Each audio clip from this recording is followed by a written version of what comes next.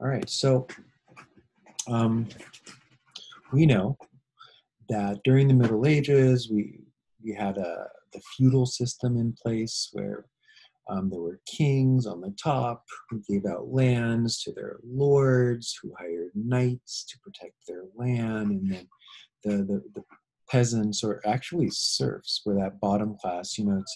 It's easy to call them peasants, but the large majority of these people were actually serfs, which was meant that they were more tied to the land. They couldn't leave. They had to ask their lord permission to do things like get married. Um, and we're going to see that during the Renaissance, this feudal system breaks down. We actually discussed the impact the Great Plague played in that all of a sudden there were a lot more jobs in the cities because so many people had died, that peasants started escaping from their land. The serfs, they would break their feudal ties. Remember that they had to work their lord's lands too. They had to work the farms, but what they got in return was just scrappings of food that they could use to eat their food, and of course a place to put their house. Now they're moving, they're just leaving, and they're going to the cities, and they're getting a job in some of the openings. And then some more and more of the lords start to free the peasants from their bondage to the land. They say, okay, you're no longer tied to the land. Now you can still live here and work my farm, but um, you're free to leave if you would like. Well, before that, they just weren't. They would have to kind of escape. It was similar to slavery. I don't like to use that, but that phrase, but it's true.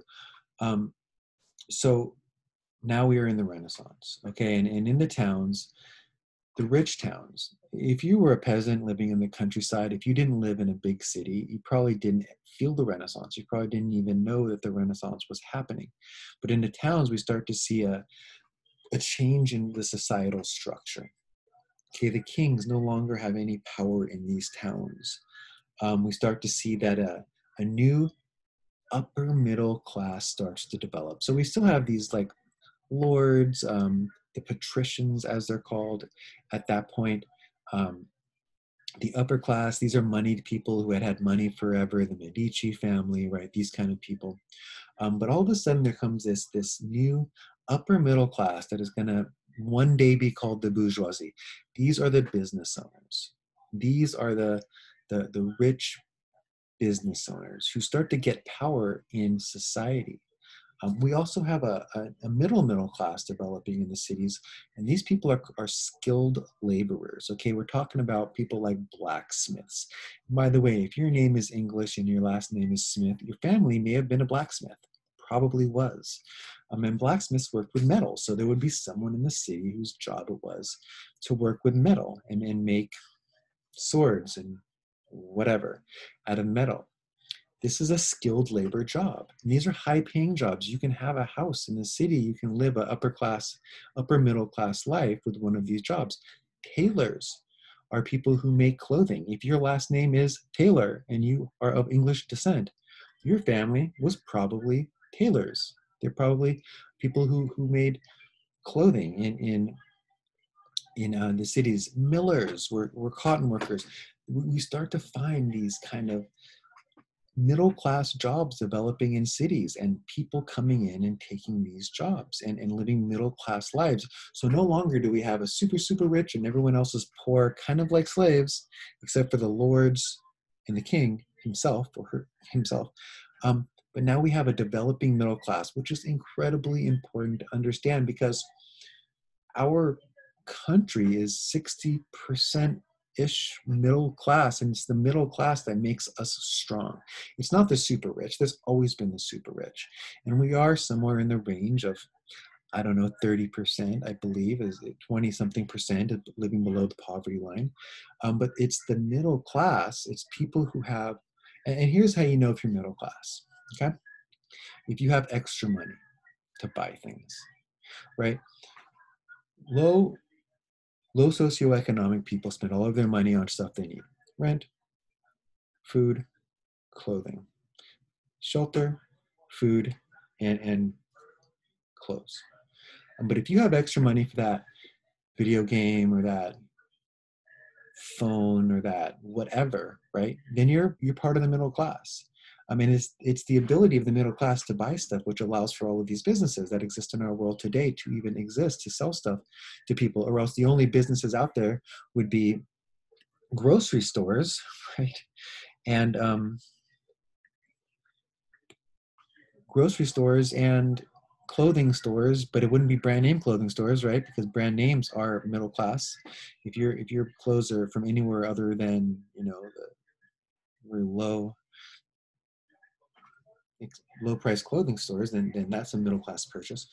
Um, if you can eat out and you're not just eating, you know, the basics that your parents can cook or that they get, then that's middle class living, right? And that's our society.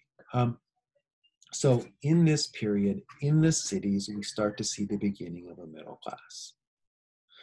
All right, marriages. And marriages back then were arranged. All right, if you were going to get married, your parents would choose who you were going to marry. It's funny, I brought this up once to my daughters, and they both started yelling at me, and my youngest started hitting me. She's a crazy person, but because no one wants your parents to choose. No one wants your parents to choose who you marry. I didn't marry the person that my family thought would be best for me, or maybe who strengthened my family's business ties or anything, right? Out of his family's way, and he just married the one who he wants. I just married the woman that I loved, right? I married for love, but back then people married for business relations, for connections, and interestingly, the family of the woman would have to give money to the man in a form of a dowry so he could afford them. It's almost like women were property back then. And then the children would kind of bond families together. Okay, so this didn't just happen in the upper class. This also was a very middle class thing as well. I want my business to be tied up with a blacksmith's business over there. Would you like to marry my daughter? I'll give you my daughter. How do you give someone your daughter? Well, that was very common back then, and there are still places in the world today where marriages are arranged. We know that women didn't have equal rights, but in Renaissance Italy, in the house, women ran the house. Oftentimes, men were at work. Sometimes they were off trading. I mean, if you were a trader back then, if you were a salesman, which my dad was when I was growing up, he's retired, you wouldn't live at home. You would be traveling, right? And you'd come home, you'd bring money. So women did have a certain level of autonomy, a certain level of freedom in their homes where they were the boss of the household, especially when dad was away. And of course, a father had absolute power of everyone living under his roof if he was home, including his children and his wife. All right, and that's where we're going to end today.